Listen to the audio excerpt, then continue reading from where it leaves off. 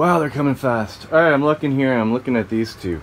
Okay, 522 and 174 is 696.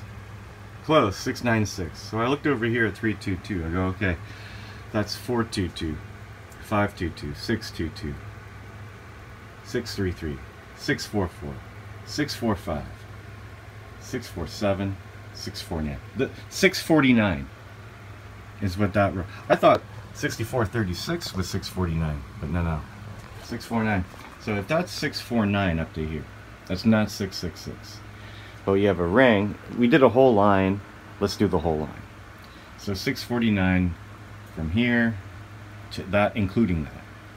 So you have a 1 and a 1 here. So that'd be 651, 653, 655, 657, 659. We need 6. And if that's a 69 and 15 and a 6, and that's a 6, but they're the same point spread out, and he only counted one of the 6s, 659 plus 6, it's not enough. Maybe because there's 2 of them, it's like it's another circled 6, maybe it's plus a 7.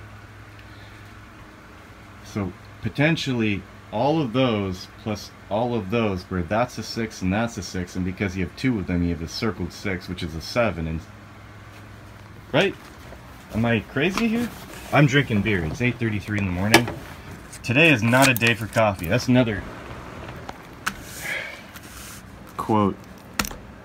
So it's basically 322 with 100, 200, 300.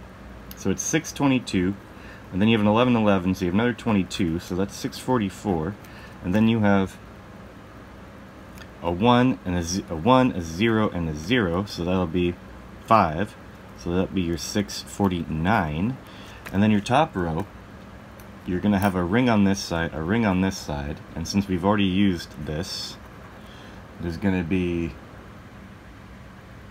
an additional 1, 2, 3, 4. So that's going to be 2, 4, 6, 8, 10. So that'd be 659. So we need a 7. If we have a 69 here and a 69 here, and that's a 15, and that's a 15, and that's a 6, and that's a 6, and then together it's like having a circled 6 or a 7. There. We found 666 the 5th time. We almost found it a 6th time.